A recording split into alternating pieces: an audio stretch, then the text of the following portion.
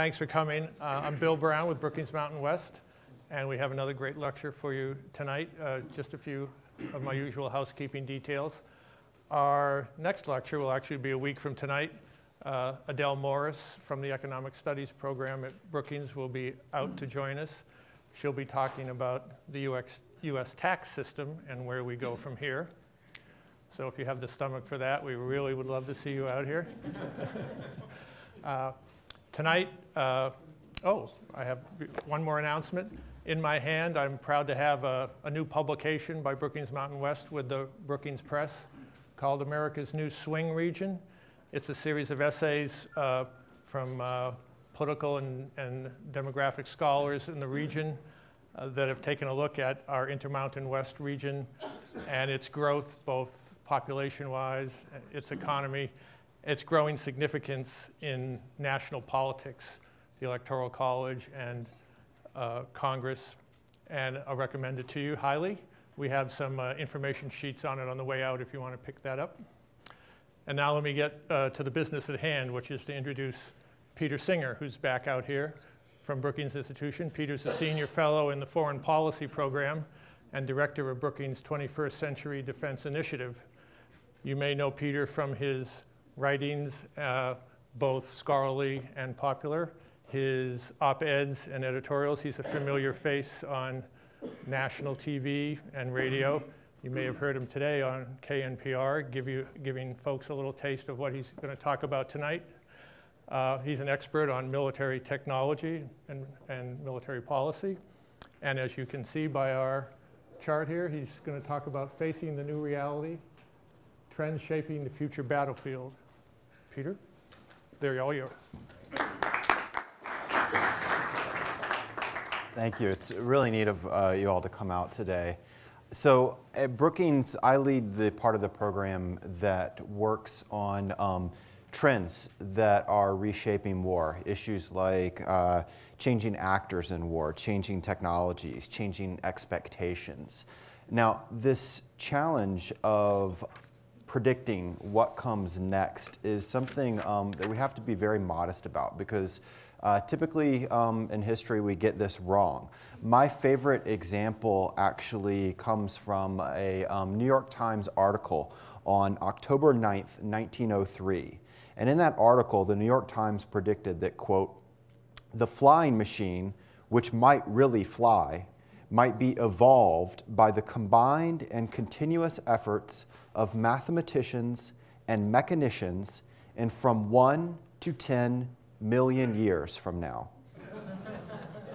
That same day in October is the very day that two brothers in Dayton, Ohio started to assemble the very first real flying machine. Now, rather than throwing our hands up in the air and saying, you know, we can't do this, we're just not good at predicting what to come next, I would argue that the future is not inherently unpredictable. It's that while we can't predict specific events with any kind of confidence, we can note key changes that are happening. That is, while none of us will know exactly what the future world will be, I think we can identify some, though not all, of the key forces today that might shape that future world. I'll give you a metaphor that explains how I think about this. Imagine a tea kettle filled with water. Now, with all of our modern science right now, we simply cannot predict where one molecule of water will be next within that tea kettle. But we can, for example, note that if that tea kettle is on top of the stove, that heat is a key force in shaping the future of the water in it. That ultimately that heat will turn molecules in it from water into steam. Now again, we have to be very modest about it. We can't, for example, predict that there might not be what I call asteroid effects, that say a 5-year-old might come along and knock that tea kettle over. We can't predict those kind of things. We can just note the key forces, the trends that are shaping that world with that tea kettle. And the way to think about this is that trends are guides, nothing more, nothing less. But these macro guides are important to listen to. As John Naisbitt once put it, quote, trends, like horses, are easier to ride in the direction that they're going.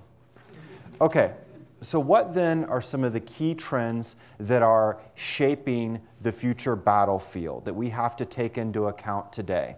The first of these trends is the budget battlefield, the finances that underlie the U.S. military, but the broader national economy around it. America faces, in the words of everyone from the President to the Chairman of the Joint Chiefs of Staff, a national security crisis when it comes to our economic security situation. As you can see here, our U.S. debt stands at roughly $15 trillion. You can see how good a job we're doing in the below chart at budgeting right now. Essentially, we keep going deeper and deeper into deficit side. Now, this figure is all the more alarming to note where it stands in comparison to our gross domestic product.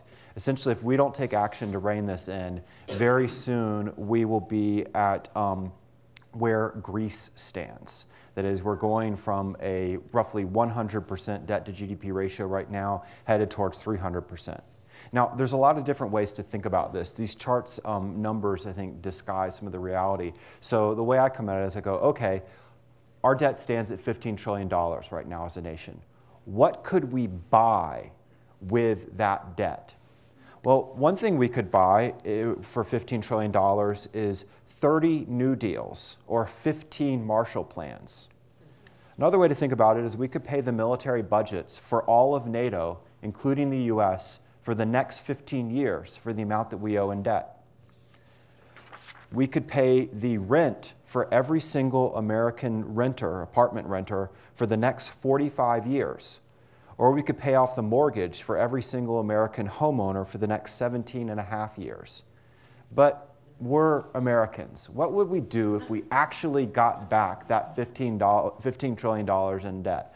Well, we'd likely go on vacation for the next 165 weeks. That's what we could buy with our national debt right now. Now, the good news is that we're finally starting to face up to this challenge. We used to always say, well, that's a situation to deal with in the long run. We don't have to care about it right now. Well, now we're finally starting to realize that we can't just keep pushing it off into the long run. It's hitting us. The problem, though, is how we're going about it. Budget cuts. Essentially, in the debt ceiling deal this summer, our leaders agreed to cut approximately $500 billion from the national security budget. And like it or not, and to be clear, I'm not in the happy camp on this, that train has already left the station, and the next part of the deal entails that if Congress doesn't come to an agreement, we'll cut another $500 billion over the next 2 years in national security funding.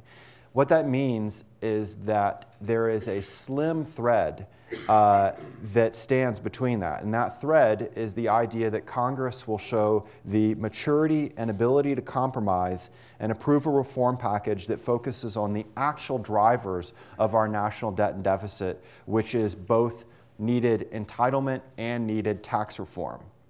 Unfortunately, that idea of Congress and maturity and ability to compromise really isn't something that I believe we can predict will happen. So the basic point that I'm making here is that you can see the historic pattern that the defense budget for the U.S. has gone in. And you can see in those colored lines sort of the different directions that might happen depending on the current budget situation, and in the final one in there in red, what will happen if they go through it with the meat axe of sequestration. Now, what's interesting is it simply takes us back to the average of where we've been historically. That doesn't seem that big a deal. The challenge, and why it'll feel more painful, is this chart, the percentage that it stands of national GDP. But there's a bigger thing here. Go back to those numbers. 15 trillion versus a predicted, all those charts that showed you was 1 trillion. What I'm getting at here is that we have a national political climate right now that's assuming that these cuts that are playing out right now won't be something that we talk about in 2013 or 2014 or 2015. That's the reality here, that the discourse over the defense budget and national security in general is not going to be the kind of growth that we've seen over the last decade. It's going to be a narrative around cuts, regardless of who becomes president or not, whether it's on the right or the left. Now, there's a number of implications that I think we're going to see come out of this. One is that within the military, we're going to see a much greater emphasis on figuring out how to upgrade current systems versus replacing them like we've done in the past. We're going to see more examples like the B-52. This is a bomber that first flew in 1952 that's still being used today. But I'm not talking about longevity of military technologies. I'm talking about upgrades that revolutionize the platforms. So the B-52 was a plane designed back in 1952 to fly higher and faster than Soviet interceptors to carry out a strategic bombing run during the Cold War that never happened. Today, that same plane, over 50 years old, is being used for close air support in Afghanistan. So revolutionizing how we use technology. Another example is interoperability and how we look at foreign partners and allies. This is a picture of, well, let's pose the question. Is this a picture of the HMS Queen Elizabeth, the new Royal Navy aircraft carrier under construction? Or is this a picture of the Richelieu, the new French Navy aircraft carrier under construction? Or does it even matter if the plan of those two navies is to jointly man it, where you may have British jets flying off of a French carrier or vice versa? What I'm getting at here is because of their defense budget crunch, Britain and France have figured out how to pool resources. Is it so beyond the pale that maybe the US and Britain might start to think about this, or allies like the US and Australia? Once forbidden concepts are really going to start to be opened up. Similarly, we're going to see more of this, a much greater emphasis of COTS, civilian off-the-shelf technology. That is a driver that's going on in the defense industry right now is not how do you develop new military-only technology, but how do you take technology on the civilian side and bring it over to the military side. And that means, though, you've got to figure out how do we incorporate this technology into secure battlefield networks. But as much as the bean counters want, the budget's only one trend. The economic situation's only one trend that's going to shape war. A second big trend is illustrated by this chart here. This is a visualization of Moore's Law, the fast pace of technology. The idea that we've been able to pack more and more computing power into our microchips, our computers, our robots, such that they basically double in their power and capacity just about every 18 months. Now, there's a better illustration I can give you of what Moore's Law means in the battlefield. And it's this. This is a picture of a Hallmark greeting card. How many of you have ever held one of those Hallmark greeting cards in your hand that opens up and plays a little song? If you've ever held one of those cards that opens up and plays a little song, you held more computing power than the entire US Army had when my father served in it. That's the impact of Moore's Law on the battlefield. So what happens moving forward? Well, if Moore's Law holds true within the next 25 years, which is the planning horizon that we work with within the Pentagon, our technologies, our microchips, our computers and the like, will be 1 billion times more powerful than today. Now, I don't mean 1 billion in kind of the amorphous way people throw that around. I mean literally multiply their current power with a 1 and 9 zeros behind it. That's if Moore's Law holds true. Now, Moore's Law doesn't have to hold true. It's not a law of physics. It's just a law of history. It's held true for the last 40 years, but it doesn't have to hold true for the next 25 years. So what if, for example, technology moves at a pace that's 1/1000th as it has historically? Well, that means that our technology within 25 years will be just drop those last 3 zeros. It'll be just 1 million times more powerful than today. That's the impact of the fast pace of technology. And so this idea of how do we adjust to new technologies in war seems really new, but actually there's historic parallels for it. I think the best analog for where we're at today is a lot like the situation around World War I with technology. So prior to World War I, you had a series of technologies that were once science fiction, and then they became real, and then they had to figure out how to use them in war and all the implications that came from them. One example was something that H.G. Wells, in a fiction short story, called a land ironclad. Winston Churchill read the story of land ironclads, said, this would be really useful in our battles against the Germans in these trench warfare that we have. But we can't let the Germans know what we're building. Land ironclad, if that's easy to figure out, so we'll call it something different. We'll call it a water tank carrier as a way to keep the secret. And you get the tank. Now what's interesting, and it shows the sort of the complications of what this means to a military, that is a picture of a young officer who joined West Point intending to become horse cavalry. He was actually one of America's greatest horsemen in history. He actually represented the United States in horsemanship at the 1912 Olympics. But he moved into armor. That's a picture of a young George S. Patton.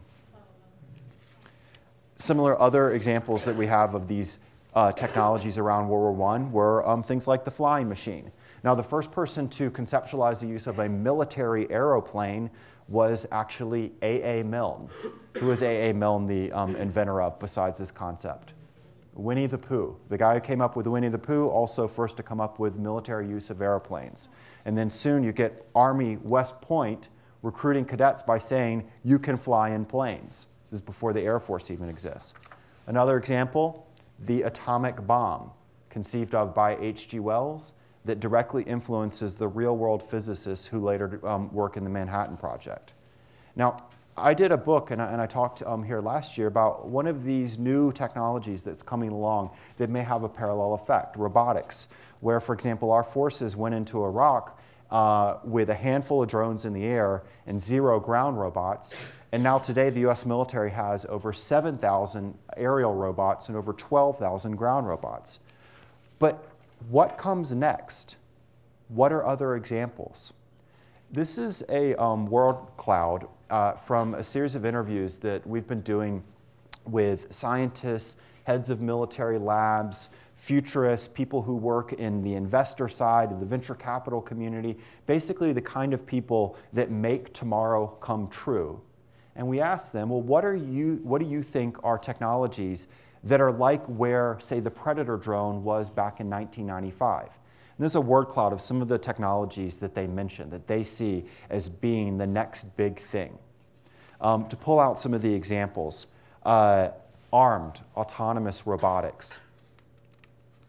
Artificial intelligence. This is a picture of Watson, the computer that won on Jeopardy. Now the key here is not just smarter AI, but AI across the system. AI being used in everything from sensors to let you, a camera, for example, that just doesn't take pictures, but actually understands what it's taking pictures of, to the back end, using analytics to make sense of all that data that's out there. To proliferation of IEDs, but smart IEDs. That is, the IED has been one of those dangerous technologies out there that's killed and wounded more American soldiers than any other technology in Iraq and Afghanistan. And yet the IED itself is not new. It was actually first used as far back as our American Civil War. The new version of it, the new version that proved so deadly to our up-armored Humvees and the like, called the EFP, that was actually first used in the 1940s. What's happening now, though, is this old technology is starting to be made smart, starting to get up and move, incorporate GPS, etc. Nanotechnology, shrinking things down to the atomic scale. Directed energy, lasers becoming real. Material science changing, or what we call 3D printing. This picture right here is, I think, a good illustration of some of the game-changing effects. That is a picture of a plane that was conceived of by a group of British professors and graduate students at the University of Southampton. They got together and they said, wouldn't it be neat if we could build our own drone? They conceived it, they designed it in a computer, and then they manufactured it over the course of 1 week. That is, it went from idea in their head to plane flying in 1 week through 3D printing technology. Compare that to, for example, the F-35 program, the new military jet that was conceived of in 1997 and still isn't yet serving in the US military. space weaponry, neuroscience breakthroughs, human enhancements, basically the kind of stuff that we visualize from movies like Iron Man and Captain America, biotech, even genetic weaponry. Moore's Law seemed really impressive, the idea of technology doubling upon itself, of microchips doubling upon itself every 18 months or so. What's happened in the bio side is not that every 18 months or so doubling, but actually a 400% rate of growth on an annual basis in terms of new breakthroughs. So it's moving faster than IT is. Okay, but this leads to trend number 3. It's not the technology itself, not these killer apps that may change things.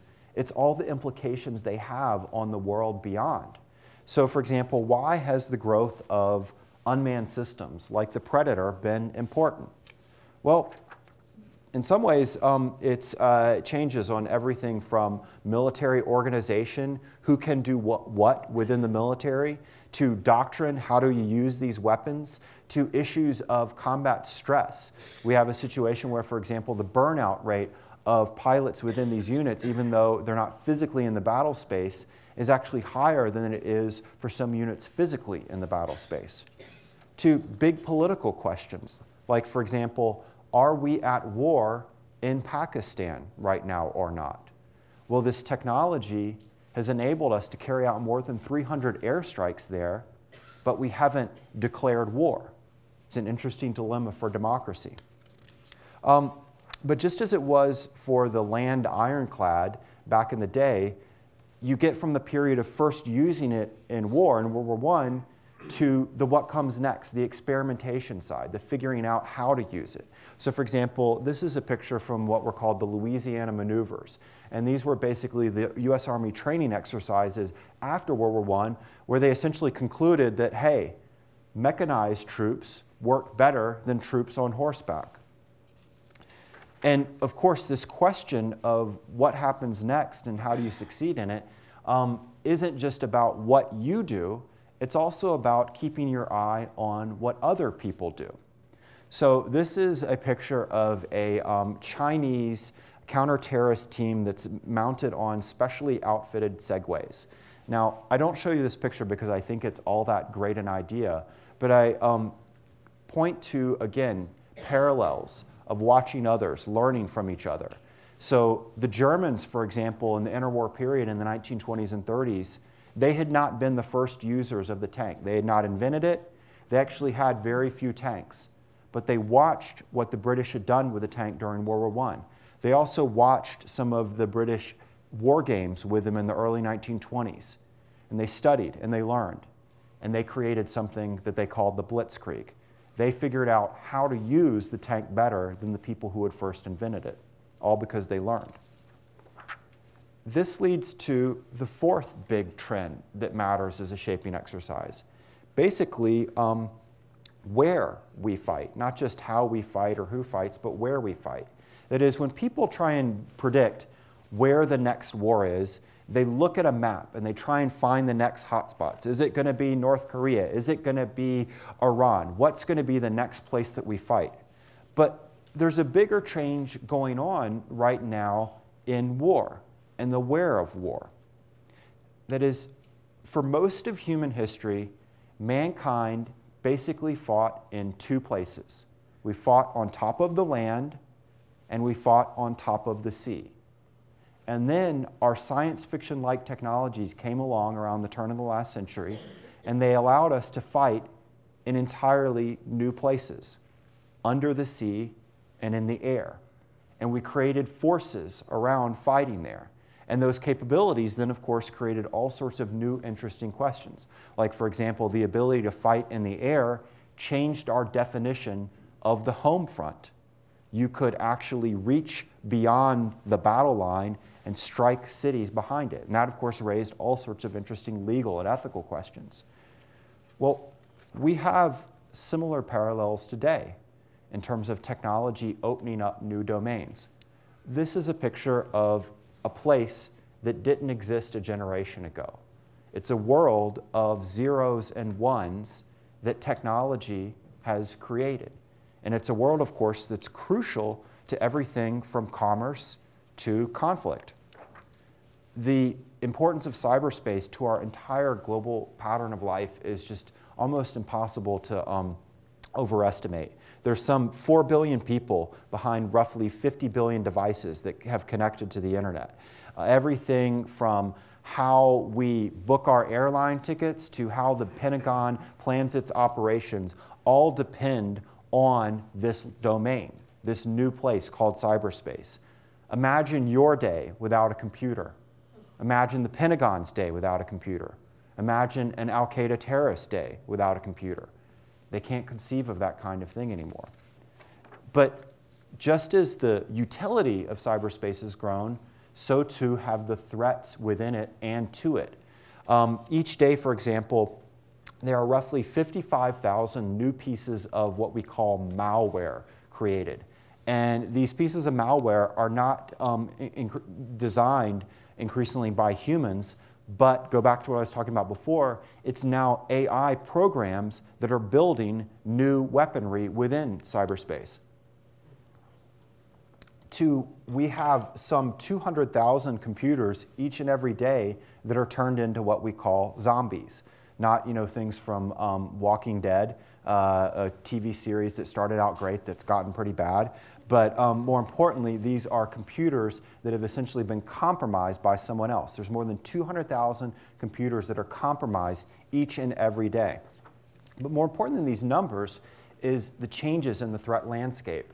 Essentially, we've seen a shift from hackers, basically individuals, mostly interested in attention of some sort, to organized entities, often linked to governments, but also transnational criminal groups, that are more about espionage and broader political and economic efforts. Last year, we had a good illustration of this that was revealed, something called Operation Shady Rat. And this chart shows you everyone that was targeted by this operation. 72 different governmental agencies at the international, national, state, and local level, to a variety of corporations and everything from aerospace to oil, natural gas to solar energy, to a variety of non-governmental agencies that ranged from think tanks that you might be familiar with to the International Doping Agency that was, for whatever reason, targeted right before the 2008 Olympics in Beijing. I was at Lockheed Martin a couple months ago, and they talked about how they felt themselves, they now were aware of at least 30 different of these types of campaigns going after them. Organized efforts targeting what we call advanced persistent threat campaigns. And that's the ones that we know about, all going after trying to steal secrets from this one company. Now, this issue is raising all sorts of new questions and complications that will, of course, shape politics and war moving forward. If we're going to see more action in this new place called cyberspace, well, what's the best way to organize yourself, to train and equip to fight in this? What's the division between the military role and the civilian role? Who should be doing what in it? To also, how do we watch out for threat hyping? That is, we have a pattern to be aware of where when a new threat comes along, we sometimes get excited about it, maybe too excited about it. Oops. So malware, for example, in Washington, D.C., has been described as, quote, like a WMD, that's by the head of the Senate Armed Services Committee, able to, quote, destroy our society, that's by the National Security Advisor, meaning it should be looked at as a, quote, existential threat, that's the chairman of the Joint Chiefs. Now, call me crazy, but I reserve the term existential threat for things like alien attack or thermonuclear war. I don't include malware, computer viruses that as of yet have not killed a single person as an existential threat. That is one of my concerns, is that we see people saying, well, this is the new Cold War. But the parallel may not be the Cold War that we think of, but actually that period in the Cold War in the late 1940s and early 50s, where we actually took seriously real-world people that later became the inspiration for Dr. Strangelove, and where you actually saw crazy ideas implemented, like, for example, the Army created what they called the Pentomic Division. It was an Army ground tactical unit that planned to use nuclear weapons close up on the battlefield. Even the idea of having like a nuclear bazooka where the soldiers would just duck in cover when the bomb went off. That's the parallel right now we have to worry about, of sort of hysteria crossing with technologic ignorance. Okay, but just as the locale of the battlefield is shifting in new domains, it's still another part that's playing out. War is something about humans. War is a human endeavor, and of course, wars happen where the people are. And so we're seeing shifts in that matter. One is this notion of counterinsurgency. Whether you're talking about U.S. military strategy at the high level all the way down to the training that young U.S. Army captains get, we've seen an emphasis in recent years on how do we navigate complex geographic social patterns of simultaneously defeating a guerrilla army while winning tribal elders' hearts and minds in rural mountainous regions. That's the counterinsurgency fights of today. But what if something else is going on? What if, while we're training and equipping ourselves to fight in villages that are exactly the same as when Alexander the Great fought in those same villages, the rest of the world is moving in a different direction? That is, what if instead of its rural history, humanity is becoming more and more urban? In 1800, only 3% of the world's population lived in a city. In 2008, it crossed the 50% mark. Within 25 years, it'll be somewhere around the 75 to 80% mark. But as we add 3 billion new souls to the world, roughly 99% of them in the developing world, we're seeing changes happen. It's not just urbanization, it's moved towards what we call mega cities, cities of more than 10 million in population. 50 years ago, there were only 2 of them, New York, Newark, and the Tokyo era. We've since added more than 30, almost all within the developing world, and over the next 25 years, we're going to add at least 30 more of these mega cities. But more importantly, the kind of city and its look and its feel is changing. The city is no longer defined by its glittering skyscraper. The thing that all these megacities share is this picture. We call them by different names. We call them the ghettos, the slums, the favelas, the shantytowns. But basically what we're seeing is that cities are where the angry losers of globalization are gathered. The disconnected are gathering in one place. And so what that means for conflict is that we're seeing a shift. Conflict, insurgency, used to start in the rural area and then move into the city. Now we're seeing rebellion start in the city because that's where the anger is.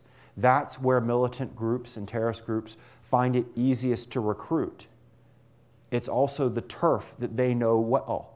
That is, Sherwood Forest is not out in the hinterlands now. Sherwood Forest is Gaza City, Grozny, Mogadishu, Karachi, Rio de Janeiro, whatever you name it. And finally, the city is where professional military forces don't do well. Go back to those illustrations that I gave you. And so that's why these groups want to fight there.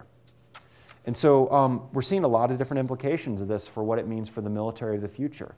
Big, large platforms like that right there are going to find it really tough to navigate an urban environment. That's the Marines' canceled Expeditionary Fighting Vehicle program. Basically, it's the size of a city bus, which makes great sense if you have big, wide open streets like Las Vegas. But again, most of these cities are the shanty towns that this wouldn't be able to move through. Or other questions. This shows U.S. troops in Afghanistan, and they're working on pulling out an IED. There's a great new technology that our counter-IED program has invented. It's a standoff metal detector so that these troops won't have to do that, won't have to stand on top of it. Instead, it will allow them to detect a single piece of metal from 100 feet away. Great improvement for these guys out there in a dirt road in Afghanistan. it would be useless in an urban environment, because imagine having a system that tells you in an urban environment where a piece of metal is 100 feet around you. Soldiers are going to toss that in a second. And this leads to the final trend that's shaping everything, who those soldiers are. Essentially, in this future world, youth will dominate, and particularly a generation that we call the millennials, those that were born from 1980 to 2005. They're important in a lot of different ways. One is just their raw numbers. There are roughly 1.4 millennials for every member of the baby boomer generation, but for Generation X, for every one Gen Xer, there's 3 millennials. So just in raw numbers, they matter. But it's also more important the kind of expectations and thoughts and experiences they bring to bear. So for example, I was working on a war game with the US Marines, and I had to pull the red flag at one moment because the war game was set in 2025, and the Marines were very excited about the idea that all of these future Marines would have things like iPhones and tablet computers. And I was like, no, in 2025, the 18-year-old Marine and the 18-year-old insurgent they might fight will have both been born the very same year that the iPhone was born. So that they're going to look like at an iPhone the way I, for example, look at one of those digital punch calculators. They're going to see it as old school. To different political understandings and the like. For example, we conducted a survey of more than 1,000 of these millennials and found very different attitudes. As you see in this chart here as an illustration, they are far more isolationist than prior generations. They have double the level of isolationism, for example, of prior generation. It comes out of having very different historic experiences. The impact of 9/11, Iraq, and Katrina has created this isolationist mentality. They also admire very different types of leaders, particularly team builder type leaders. They think differently. They come at things with what we call a Google mindset. Essentially, we grew up in a world where information was given to us by some authority figure, and we accepted it, and then usually we hoarded that information. I knew the answer on a test, and so therefore I was better than my competitors in class. Or in a bureaucracy, I had the information, so I don't share it with those in other divisions of my corporation or other parts of the Pentagon. A Google mindset, information isn't validated because some authority figure gives it to you. Information is validated from the crowd, and therefore it's only valuable if you share it. It's a very different approach. Multitasking. They are very adept at working at multiple problems at once. I was out at a US Air Force base where I sat behind one young airman who on his computer had 36 different chat rooms open. Each one of those chat rooms was an air combat mission that he was coordinating. He was handling it all at one time. But the trade-off of this is strategic deficit, or what the formal term for it is called partial attention deficit syndrome. The best illustration of it is talking to your kids when they're also texting underneath the dinner table. They're having both conversations at once, but they're having less rich conversations in both parts. With you, it's yes, no. With their friend, it's why, no, OMG.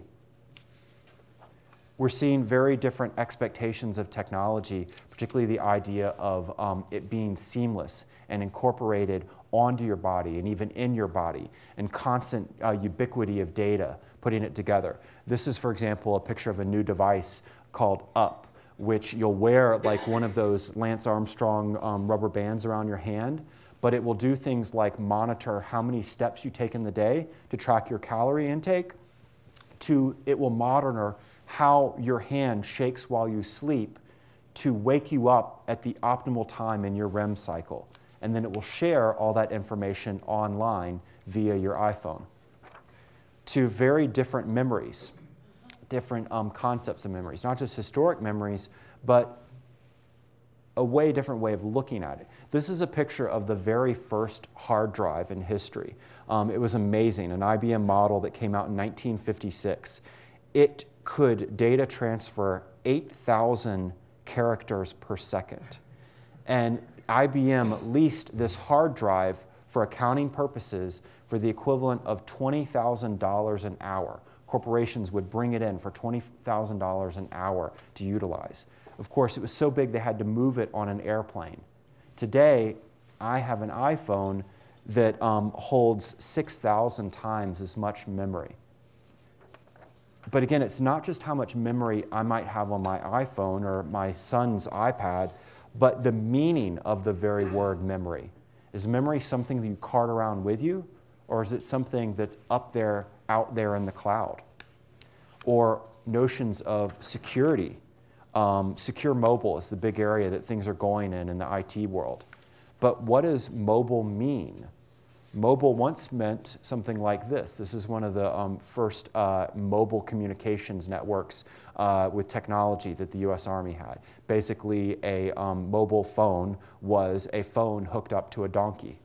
Then mobile phones got more sophisticated. We put them in cars. Then suddenly, teenagers could carry them, like Zach there. Now we carry them on our body, or increasingly in your body. That one in the bottom left there it's like a digital tattoo device. Similar, what does secure mean? This is a picture, one of the first pictures of the Facebook. What does it mean? What does security mean in a world where, for example, you have analysts joining the National Security Agency right now who grew up in a world where they constantly controlled how much they shared of themselves online. They modulated it, and they're joining an agency that's in charge of cybersecurity, but assumes that all of its own networks are compromised. That is, security used to be having a wall, no longer. Okay, I'm going to end here by just bottom lining these 5 trends for you.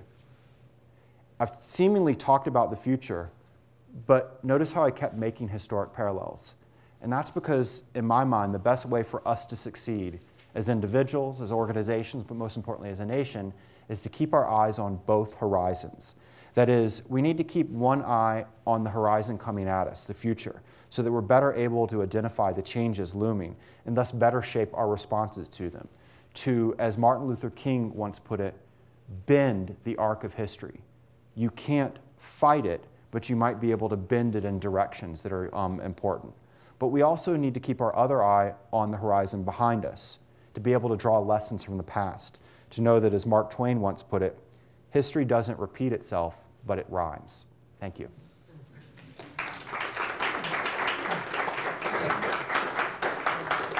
So we've got some time for questions, comments. We certainly love to hear from you. So just please raise your hand. I'll call on you, and if you could identify yourself.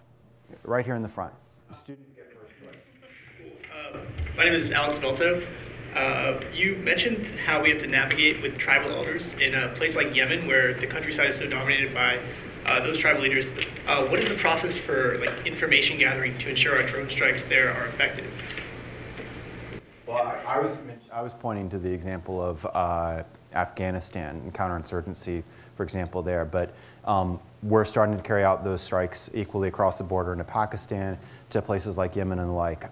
The challenge, as you're putting your finger on, is distinguishing between what kind of information you can collect from afar via technology with what kind of information can you gather on the ground, what we call human intelligence, and then also trying to incorporate cultural understanding into that intelligence. And that's where I think the US has probably had the biggest challenge, is hitting all three. We have very, very sophisticated systems right now. As an illustration, the sensor on one of the newer model unmanned aerial systems, the camera can detect a disruption in the dirt from a mile overhead, identify that that disruption in the dirt is something that we humans call a footprint, and then without any human interface, backtrack that footprint to where it originated. So for example, if that is an insurgent or a would-be terrorist, this is the house that they came from. Amazing. But it can't, for example, tell you, is this house they came from a tribal elder's house? And at the same time, what is in his heart and mind? Is he, for example, someone like the tribal elders in what we call the Sunni Triangle in Iraq, who had been part of the insurgency but grew increasingly frustrated with how Al-Qaeda was very wanton with violence in their villages, and so literally on a dime shifted from supporting the insurgency to actually fighting against the insurgents, which is the true story of how the surge in Iraq worked. That kind of understanding didn't happen from technology from afar. It happened actually from special operations teams, and particularly SEALs, meeting face-to-face, sharing tea with these tribal elders. And then at one key moment, basically a tribal elder told them, tomorrow I'm going to be out on the streets with 50 of my armed guys. I know we were shooting at you last week. Don't shoot at us tomorrow, because we're going to be doing something you like. And the SEALs decided to trust them. And what they did is on that day, they turned on their Al-Qaeda allies. That balancing act is really, really difficult, and it's something that we're right now with our systems not that great at. We're getting better and better the longer we are operating in places like Afghanistan. But again, I would argue that it's almost like a wasting asset, because I don't see ourselves, I don't see, go back to the political figures, I don't see, for example, the US public wanting to support that kind of long enduring commitment. And we're seeing how the narrative around the Afghan campaign is shifting. Yeah, right there. I'm a law student at Boyd here. This month I attended a conference where they talked about technology and how regulatory frameworks have been slowing technology down, except in the area of computing, because that has a lack of regulatory framework on that. I just want to know if you comment, do you think that the regulatory frameworks are, because this is almost the opposite of what I saw, this almost seems like technology is booming, and their argument was technology was actually slowing down. So do you have a comment on that? I'll just speak to the fields that I know. Within robotics, no, regulatory is not slowing it down at all. Actually, it's the opposite, where the technology is accelerating well past it. Just as an illustration and a great example of the complexities that come out of this, we have this wide variety of unmanned aerial systems used on the military side, and the only kind of legislation that really shapes it on the domestic side is new legislation where basically Congress ordered the FAA, hey, by 2015, figure out how to open up the national airspace to unmanned aerial systems. For the robotics industry, that will be akin to what the internet did for desktop computers, opening it up to a wide set of users who will range from the public to the private sector. Everything from law enforcement agencies. One company, for example, talked about how, look, we've got one client, it's the US military. It's a great client to have. They make drones. They foresee themselves after this legislation adding as many as 21,000 new clients, because that's how many state and local agencies are that either can't afford aviation departments in the police or can afford them, have police helicopters, but they're really, really expensive. To civilian side usage, everything from aerial crop dusting with robotics, which is how they do it in Japan, to cargo delivery, firefighting, fisheries, you name it, to, of course, surveillance for profit, news media, to paparazzi, to potential criminal side. In Taiwan last year, for a group of thieves utilized tiny robotic helicopters with pinhole cameras to carry out a $4 million jewelry heist. Okay, this massive boom, and yet the only legislation is basically FAA, figure out how to make it so that they don't crash in the air. All the other issues that come out of that, for example, the privacy questions with the police usage or private sector usage, to issues like insurance claims. What happens when one of them crashes? Who's responsible? None of that's been figured out. So I would argue that really in true cutting edge technology, the regulations aren't a limiter. The only one area where I think it's been a limiter has been bio in areas like cloning and the like. It's been a limiter in the US. Of course, it's moved much faster in other countries. I'm not so disturbed by that, though. Right there, yeah. Yeah, how long will it take before our enemies, terrorists, criminals, learn this predator-type technology and start using it against us? Well, I just gave you one example of a criminal that already used it, not necessarily against us, but that person that lost $4 million worth of jewelry. The same can be said, it's not a future case on the terrorist side. We've seen interest already. In October, the FBI arrested a guy named Radwan Firdaus. He was an individual who got into terrorism, wanted to blow up the Capitol, and went out and got a drone. Now, the media covered it and said he got a model plane. The plane, the model plane, was the size of a Volkswagen Bug. Not a teeny tiny model. Radwan made one mistake though. He asked a FBI informant, where do I get C4 explosives from? So we live in a world already right now, not off in the future, already right now, where the challenge for a would-be terrorist was not getting the drone, but getting the explosives, which is a technology that dates back to 1200 in ancient China.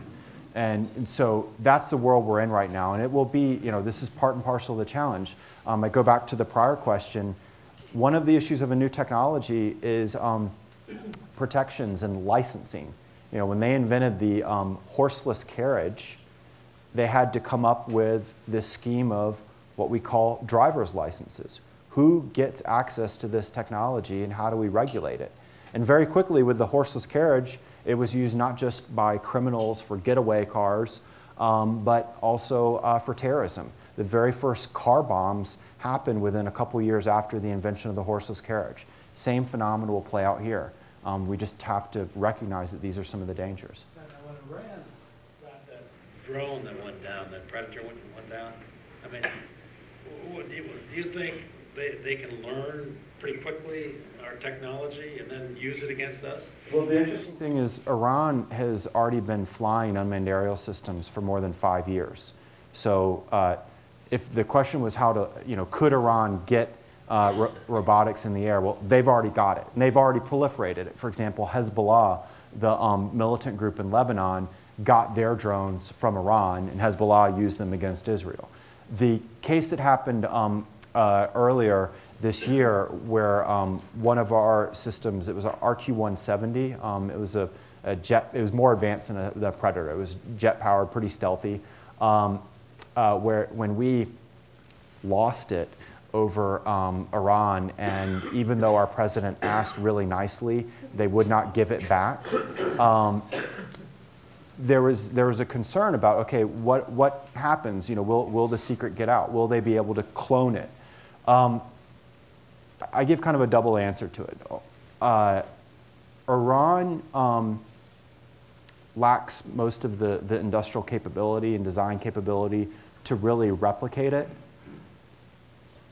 So it was more of a propaganda win for them than anything else. It changed the conversation that week from being about their nuclear research to being about our lost drone.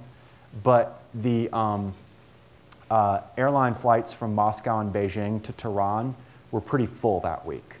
That is, there are other countries that can do a better job at reverse engineering. But again, having your hands on a piece of machinery, even if parts of it are still working, is not the same as being able to clone it exactly. Really, the best parallel for what happened would be when Apple left one of its iPhones in a bar before it came out. It was embarrassing for Apple. It maybe gave some of their competitors a leg up in that they could see what the thing looked like. They could see some of the materials that it could use. But it didn't mean that Apple was going to stop making or using the iPhone, and it didn't mean the competitors could create the same kind of functionality in an iPhone, because any modern machinery depends on both hardware and software, and it's very difficult to put those two together. Let's get someone in the other wedges, and then we'll go back here. Anyone on this side? Okay, yeah. Actually, yes. Now, one, how are these unmanned droids going to decipher between who is the enemy and who isn't, when it seems like it is such a mix when our own soldiers have trouble deciphering those? I think you've hit it, that technology may be an enabler, but it isn't a silver bullet solution. Some technology will allow you to do things like detect explosive traces at a long distance, or detect whether someone's carrying a weapon on their body or not. So it will give you the ability to detect a threat in a way that you couldn't before. With unmanned systems, another benefit is that it may give you the luxury of time.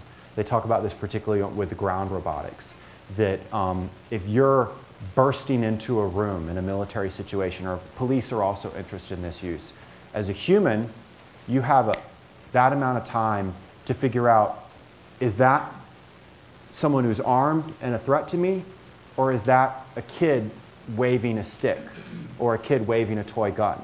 You don't have very long, because you have this notion of, if I don't decide quick enough, they'll shoot me. With a robotic system, you may have time. You can send it in there, and you don't have to worry about you dying if you don't decide quick enough. The trade-off, though, of course, is that someone, let's use an example of someone shoots a AK-47 in an Afghan village. We've identified that that person has a weapon. We've identified that they've fired a rifle. We have a sensor on a Predator, for example, that can identify the heat off a gun barrel 30 minutes after they fired the weapon.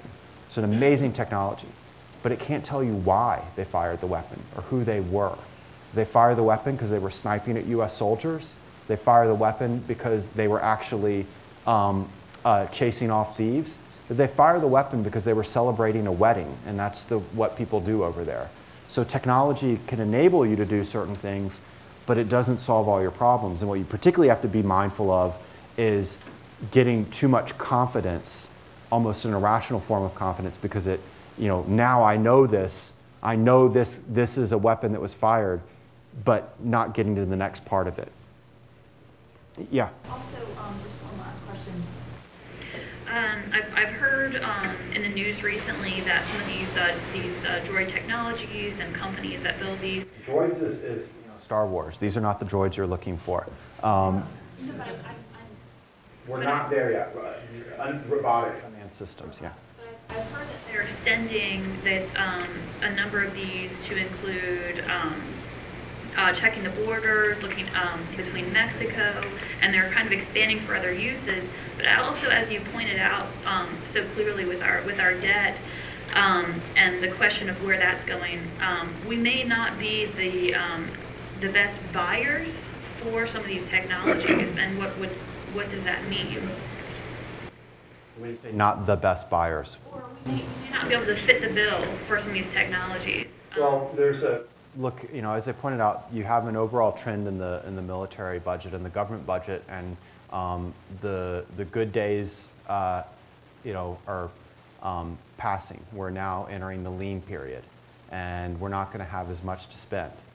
On the other hand, we still are the 800-pound gorilla.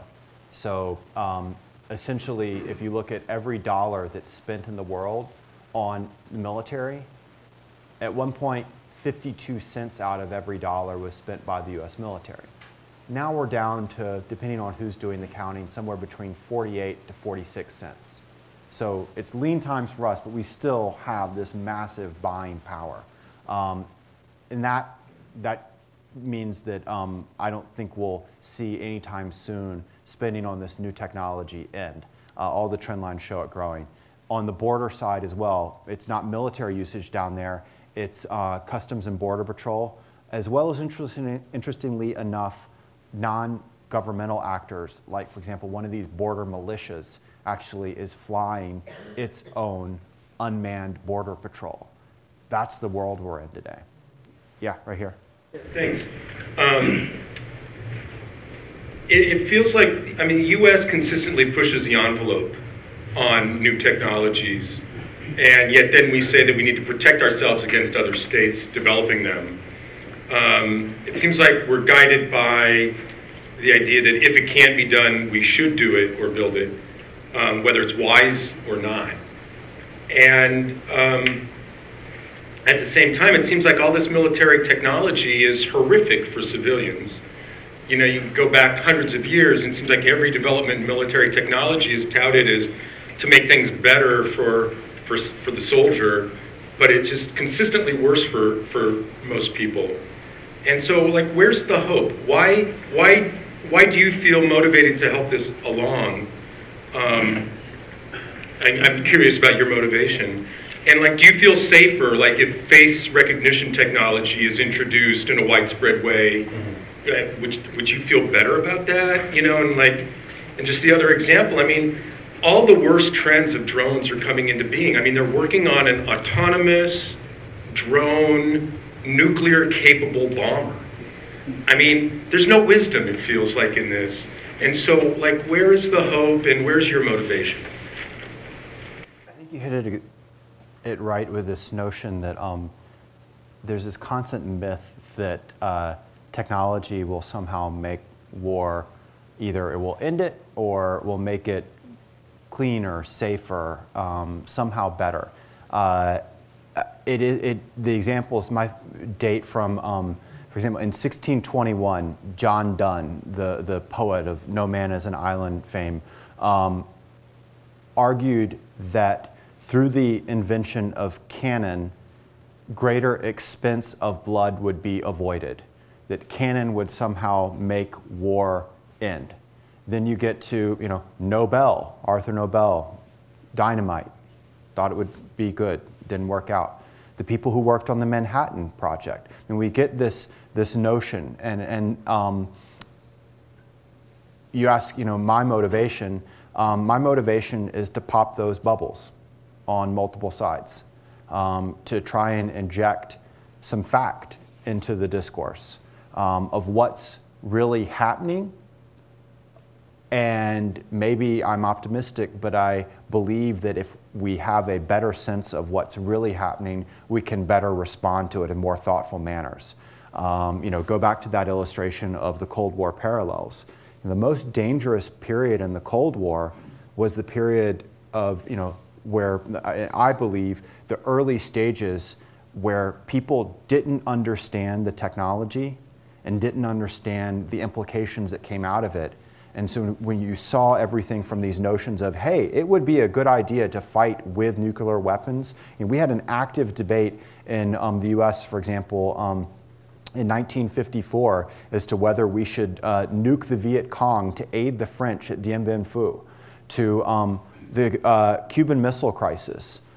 Basically, the closest we probably came to thermonuclear war was essentially because of miscalculation on both sides, misunderstanding. And my own sense, you know, where I try and come at this and the notion of what a Brookings does is that you can better aid public policy by injecting research and fact into those discussions. And therefore, you equip policymakers and also the public to be able to weigh in a more effective manner. The mythology that often reigns. Yeah, it may be transparency, but it may be you know, popping the mythology that often surrounds complex issues. Just, not to grandstand, but Daniel Ellsberg pointed out that we thought that the Soviets had 1,000 nuclear missiles, and they had 4 at the time, at one point. And I want to thank you for chapter 20. I learned a lot, the ethics, and that I hope that people are pursuing your questions. Cool, thank you. Looking at the future of, maybe you were just limiting the program tonight, but you didn't mention anything, for example, about global warming, climate change, in the Southwest, for example, projected water shortages, which are really here now. And you also spoke of the population like it, you know, it could expand indefinitely. We're going to add another 3 billion people very quickly, and there seems to be a limit. And I didn't hear any of these mentioned in your calculations. Just curious why. I try and stay within the future trends that we can reliably project, and essentially within a generation. I sort of, I subscribe to the Arthur C. Clarke idea that essentially when you get to past one generation, whether it's technology or political projection, that you move into the realm of magic rather than analysis. So I think I come at the issue of global warming within that notion of urbanization and more humans on the planet and all the costs that come with it, but it is a driver. But it's an underlying effect that we can't yet determine what its impact will be on conflict, on war. But it's definitely playing out, and I think population growth, essentially adding 3 billion more people that are consuming energy, it adds to it. And another part of it, if you saw that global map of where the cities were, almost all of them are not just in the developing world, they're in what we call the littoral space. They're near the coastline. And so they're going to be more vulnerable to the impacts of global warming than maybe would have thought previously. To the second part of your question, that's what I put in the magic of, I don't know what happens.